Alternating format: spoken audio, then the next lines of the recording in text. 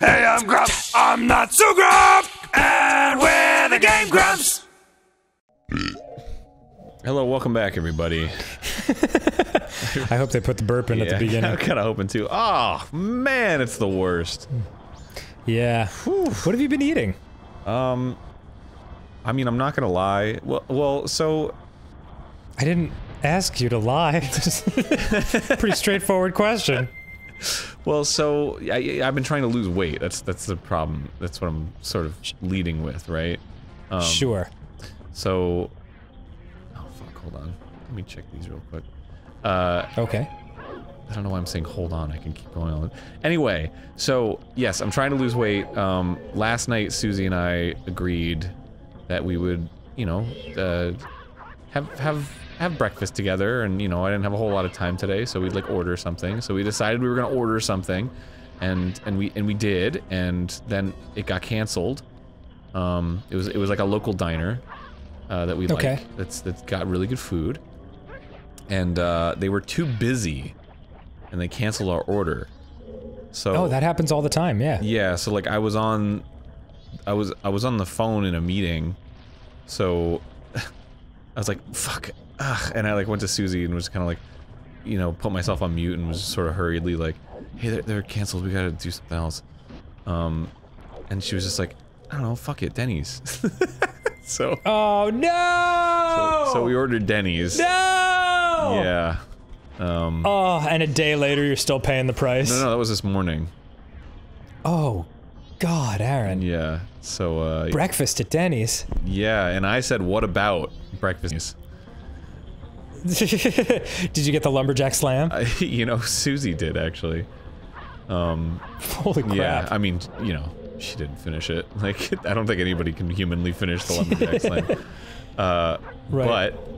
But, I tried to get something that was, like, within my diet, and, you know, it didn't break the bank. I didn't make myself sick. But I can tell my guts were really upset because, well, the belches. Never a good sign when someone asks how your breakfast was, and you're like, well, I didn't make myself sick. So I got that going for me. This is going really well, by the way. It's like... fun to watch. It's infuriating. I have to do it. Oh my god. I'm pretty sure there's a stray fairy in here. It wouldn't be this, like, difficult if there weren't. Like, if I just got, like, arrows out of it, I'd be like, dude, fuck you, Zelda. Man. How dare you make me work this hard? There we go. Oh, thank God.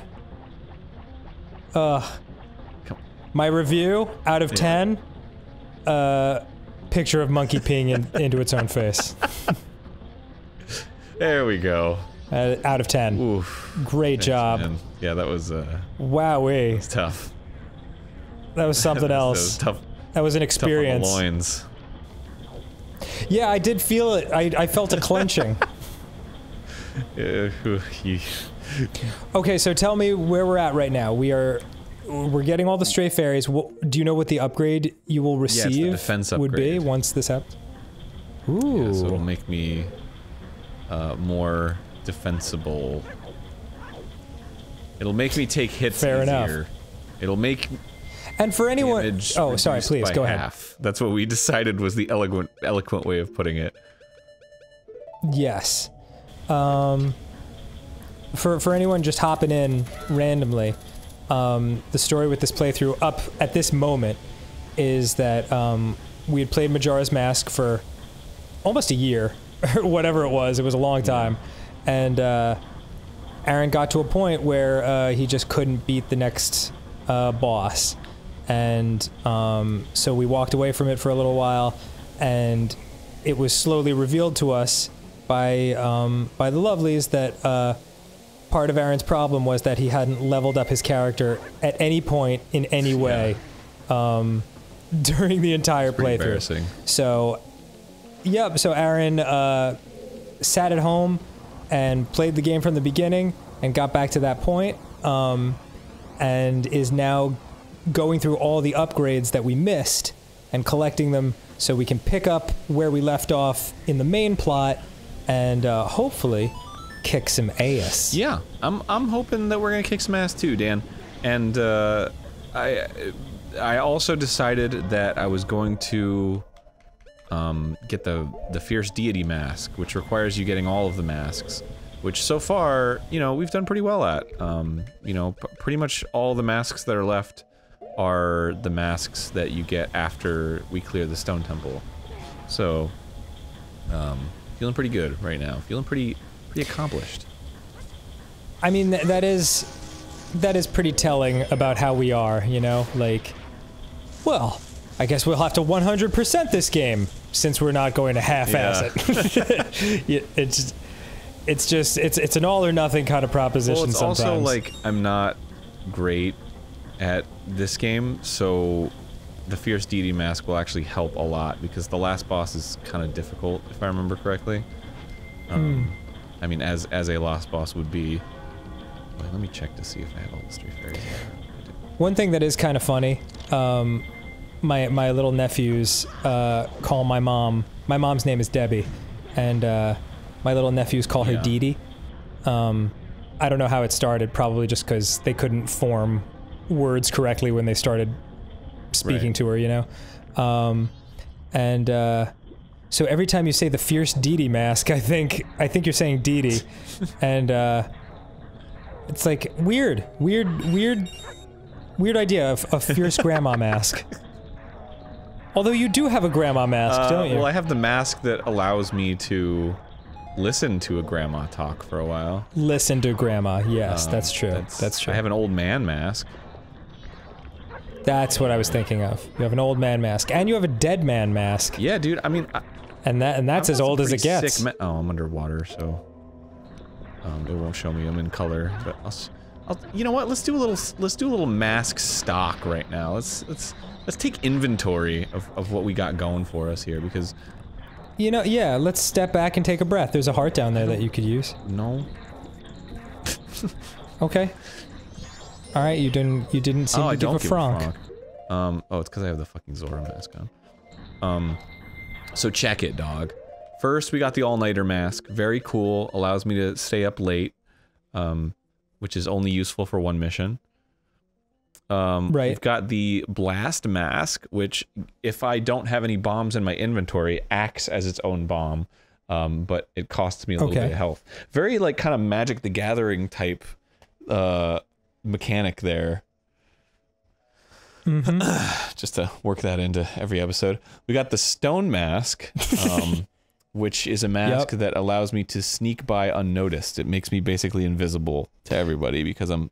And it looks like the little head shaky guys from Princess Mononoke. Yeah. Got the Great Fairy mask, which the hair shimmers when I'm in a dungeon and there's a stray fairy around. And if it's easy on the eyes. I mean, beauty is in the eyes of the beholder, and I'm beholding this shit, man. And it makes them sort of wander towards me, which is nice. I've got the Mask of Sense, which allows me to find a mushroom once. Oh, you become a little truffle pig. We got Donjiro's mask, which allows me to talk to frogs, which I will actually be using right after I finish this Stray Fairy mission. I wish to God that was a real thing. Right? Bunny Hood makes me run and jump faster. We got the Bremen mask, which I don't know if you remember, but we did use it in our playthrough.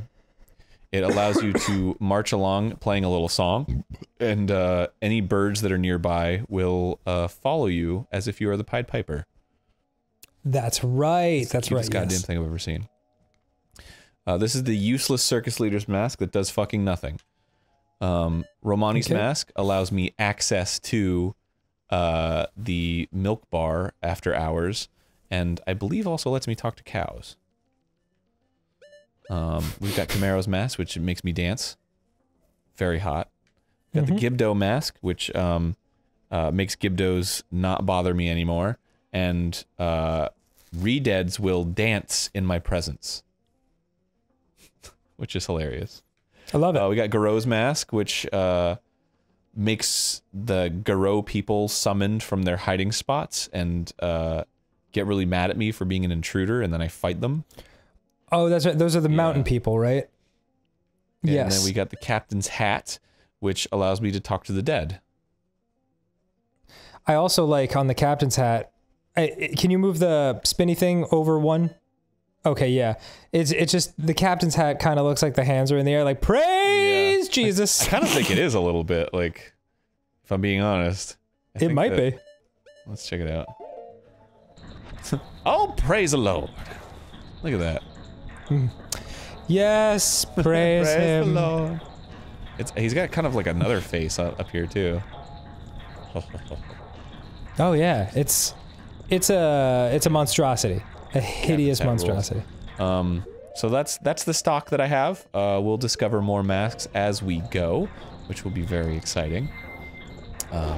Yeah, dude, like you've done well. Like these last few episodes of kind of getting everything up to speed and preparing for the ending. It's been fun. It's been fun to watch for me personally. I'm like, oh, that's what all this stuff was. The minigame stuff is pretty dope. I'm not gonna fuck. Yeah. That's what we kept getting told by people, that like this game is all about the side quests. That sentence was said to us more than a few times. Yeah, it's definitely all about the side quests. And I knew that going in. I just want to. Yeah. Did you? But I was like, a lot of them are so like involved that I felt like it would be tough to do them on the show. But now that I've sort of like taken a moment to play on my own, and you know, like sort of get a feel for it, and not just be like sort of cruising through. I feel a lot more confident that we can do them all on camera. Yeah. That's awesome. Yeah, I'm enjoying it. Like, it feels like we're filling in the gaps of this game. Filling in the gaps. And it's making me appreciate Majora's Mask more, in general. Good man, because it's I gotta give this game props. It's really, you know, I've famously gone on record about Ocarina of Time, that you know, I don't have like super favorable opinion of it, but I actually think Majora's Mask is pretty sweet. You know, not perfect, but this graphics update has made a big difference for you me. Personally, yeah. Yeah. And once you beat this, I'm gonna go ahead and be optimistic about it. When you beat this, then we will have beaten every Zelda that we've played on the show, right? With the exception of Zelda's Adventure, which, oh my god. Which is like not happening. You don't, it's up to you. Do you want to try again? Dude, I don't even, it would be starting from scratch at this point. Or, you know what? Maybe I could hit up the Discord group and be like, look, babies, I need your help. I would love it if we could have, I mean, I don't know, it probably shouldn't count as a Game Grumps episode, but maybe if we did like a charity stream or something, we could have like one of those champions from the Discord group come on and just like play the game, and you and I are watching the footage from our respective homes and commenting as he goes, because man, I am more than a little bit curious to see where that game goes. Yeah, like I'm same, like what is it like when it ends, you know? Yeah. Or maybe we could do Game Grumps episodes out of them, but they'd have to be like super long episodes. Well, yeah, I mean, we have changed to 30 minutes, right? Like, maybe it would be different now. Oh man, that'd be wild. But yeah, do you think as far as skill level goes, do you think you'd be up to the task of actually beating that if possible? Or just, no, it's like you gotta dedicate wide swaths of your life. Even if that's the case, like maybe I would. I don't know. Oh, Aaron! Just keep spawning. Aaron! Yeah, they definitely do. You've busted up like 50 bonefish already. I figured, because there's one more stray fairy in this room, and I figured like, if I busted up all the bonefish, that there would be a stray fairy. But I guess. Maybe if you kill them all at the same time, before they have a chance to regenerate. I don't know. No, is that not this game style? Thing and, oh fuck, I'm out of magic. Shit. Oh wait, don't I have a... Nope. Okay. A what, Aaron? A lens of truth? Well, I do. I do have a lens of truth. Ooh, look at this. I'm like fucking Wilson Castaway, right? Kill the damn fish! Wilson was the volleyball. Yeah, I know. So what? What of it? Oh. Any magic. There we go. Yeah. And... It didn't do anything. What? Hell yeah. Give me the magic, give me the magic. Don't fade away. Oh, yes. Okay. That's why they respawn. They want to make sure that you have all the items that you need for this part. Oh. Nice. See, and we were looking at it as a detriment. When in reality... Sorry, there's a feather that fell into my tea. When it it's just very confusing to me, because like, when in reality... Ugh. It was like one of those, like... It wasn't a bird feather, it was one of those down pillow feathers that, like, with all the separate little stringy jams. I hate to break it to you, but that is a bird feather. Well, yes, but... I know, it's the underneath feathers. I just meant it's not like the top coat feathers where, like, the feather would stay together. It was, the down type where, it gets all up, it breaks apart into 1,000 pieces in your mouth, as I've just learned. That's disgusting. It was gross. It didn't feel good. Supposed to be... I'll tell you what. What? Tell me. Oh, no, I was just using colloquial language. Well, boy, I'll tell you what, man, I never did nobody ever did it not as good as you. Exactly. That's what I'm saying. I'm what trying doing, to find Aaron? this fucking great the damn head says there's a great fairy in this room. Or a fairy, stray fairy, and I can't fucking find it. I got the one in the chest, and then where's the other one? There's nothing else in this room. I'll come back, I guess. Oh, wait. It said there was a chest that spawns? Oh, there's a chest that spawns, but why does it... I don't know. Well, it's over there in the corner. How? But how exactly? How? Right? How does it spawn? I don't fucking know. Is it your? And your precious walkthrough doesn't tell you? It would, but I'm trying not to look at it because when I look at it, it's like. All right, fair enough. I'm gonna be quiet for a second and read and stuff. So maybe I will. Maybe I will look. Oh, at no it. problem. Well, just pause the episode. Yeah, go for it. Pause the episode. All right, we'll be right back. Find yourself that gumbo. Find yourself that gumbo. Alright, there's a little alcove right here. There's a little secret little baby boy. Yeah. Really? Right there. Show it to me. Oh, I see it. Right? Do you have to latch onto the chest itself? Or a torch. Either one. Okay. Gotcha. Nicely done. Oh. Boy, that's really hidden in there. Alright. We're on a fucking roll here, baby. Nice. Fantastic. Lots of rolls. This is good, Aaron. I'm feeling it like it's good too. And I have to say, like, I mean, there are lots of different types of episodes of this show, but like, after the intensity of Monopoly, the intensity of Billion Road, and the intensity of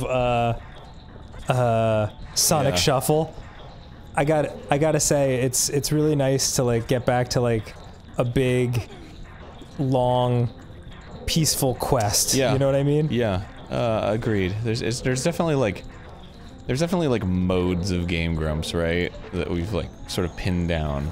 There's like, you know, there's the competitive party game mode. There's like the long-term Zelda / Mario podcasty mode. There's there's like full motion video or like dating game mode where we're like doing the voices and stuff. There's the rare but always fun, pants-shittingly terrifying mode. It's been a while. It has been a while. It has, but Halloween's coming.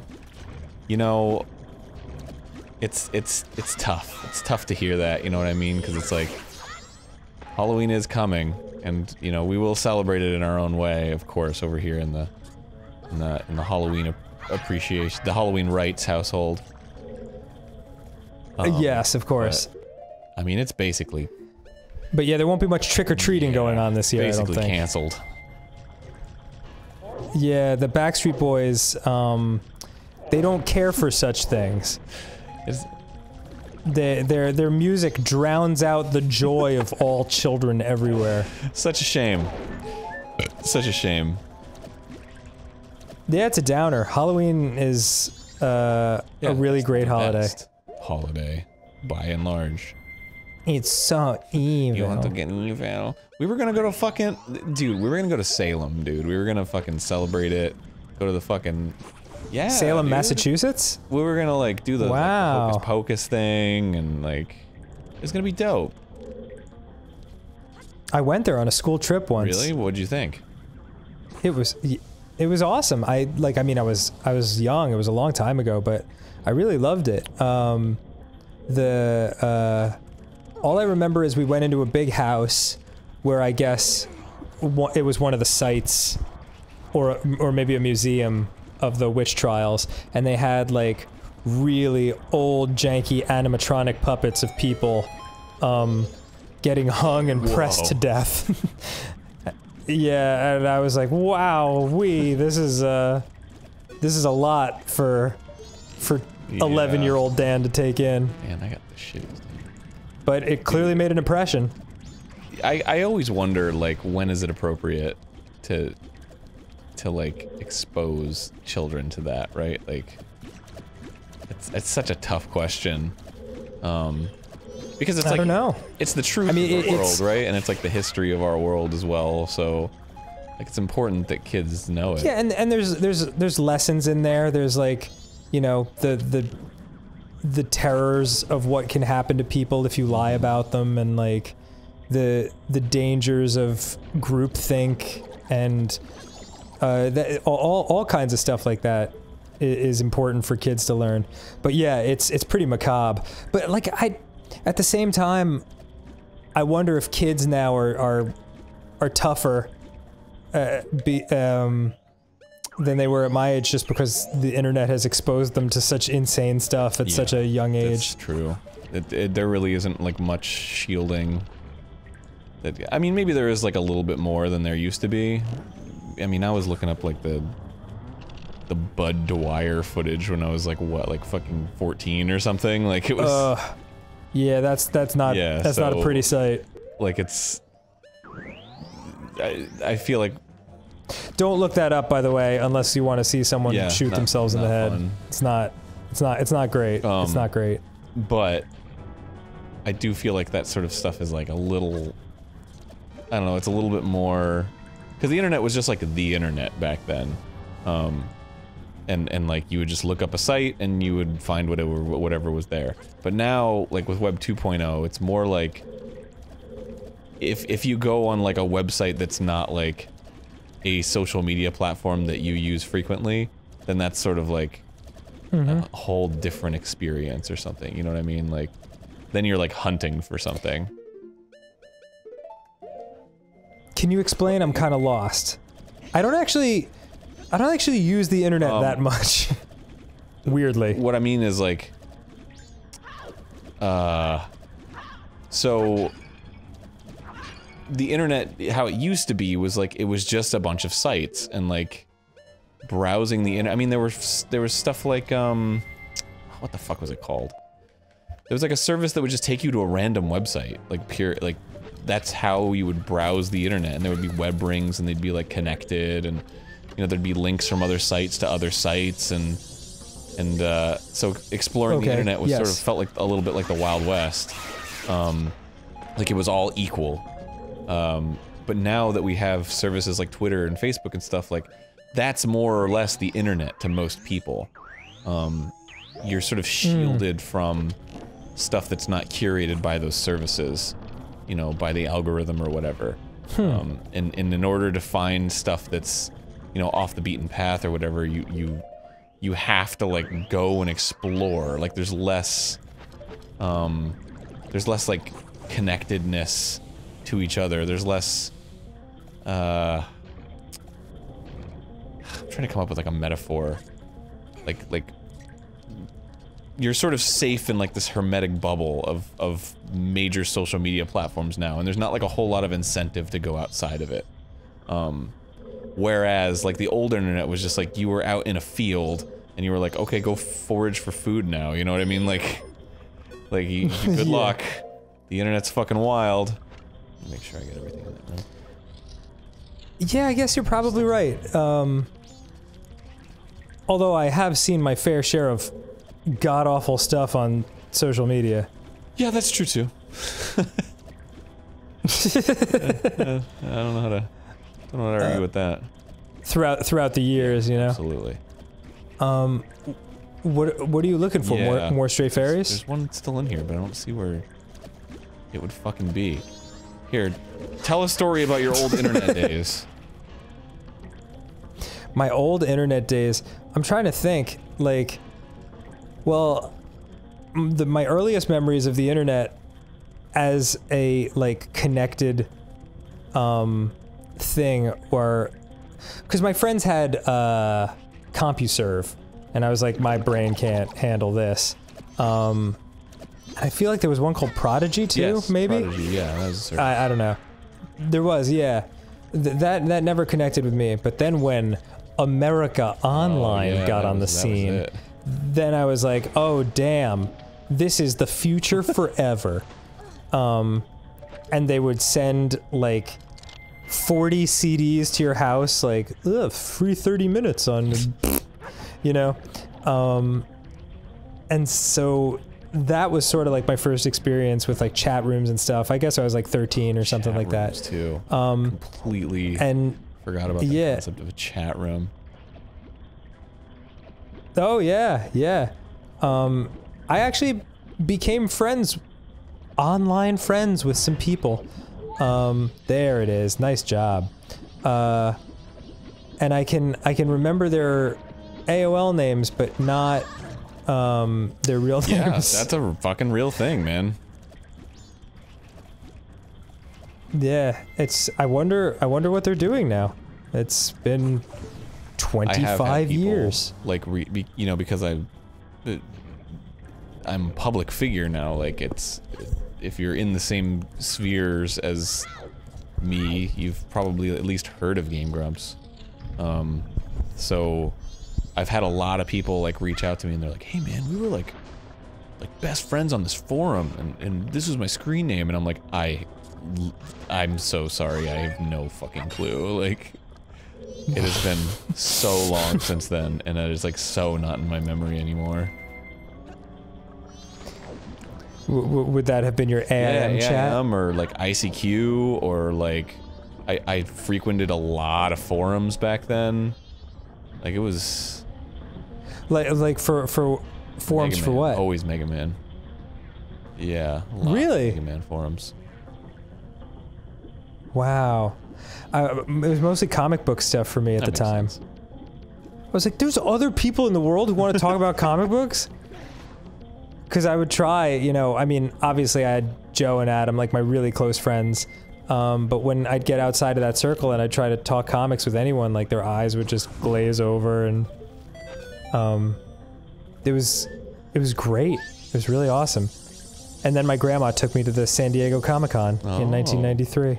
Did you cosplay? Yeah. No, there was no, well, I mean, I'd imagine there was such a thing back then, but like it wasn't a thing. Cosplay wasn't a word, as far as I had ever heard. Even the term gamer wasn't around. It was just like, oh, you dress up and you play video games, you know? Dude, what are you talking about? Gamers are omnipresent. There have been gamers since the dawn of time. The dawn of 1972. We need to reclaim gamer, dude, because, like, it's just become such a stigmatized word, in my opinion. It's like, ugh, gamers, like... I don't know. I don't really pay too much attention. You're not a gamer, dude. You gotta reclaim it. And how do I do that? Well, you can register online to the DMV, maybe. I don't know. Yeah, yeah. Oh, I'd love to go into the Los Angeles DMV and be like, where's your gamer license department? And they'd be like, wear a mask and get away from me. I would want to go in there. I wasn't wearing a mask or practicing social distancing in my mind in that story. That does make. So I needed visual funnier. I needed to have a pretend person chide me. I would love to go into like you know, like a DMV and like request a name change, and it's like fucking like I'm gonna change my name to Aaron Gamer Hansen. I still think you should go with Ego Raptor Wiener Barf. Oh yeah, that's it. Yeah, that's good.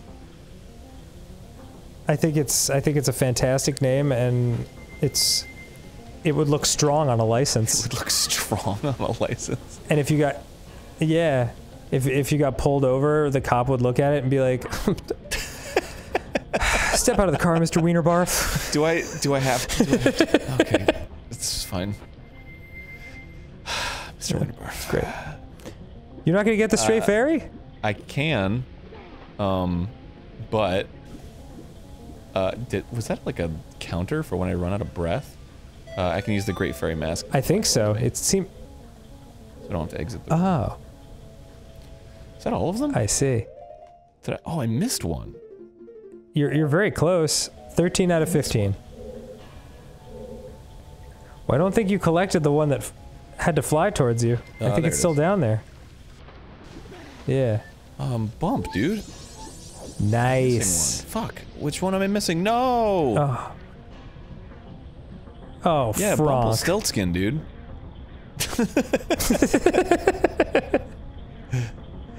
This is Bumble Stiltskinning me. Do you want to say next time on GameGrumps, and then you'll have figured it out and be right at the cusp of finding it? That sounds fucking awesome. Yeah, it does sound pretty dope. All right, lovelies, we will see you tomorrow, and I hope you have a great day. Yeah, you too, Dan. I'm saying on behalf of everyone. Yeah, thank you, Aaron. I hope you have a great day as well. Sorry, I should have said that. Later. Just went pee pee pee. Just had a big pee. Got my headphones on. Daniel?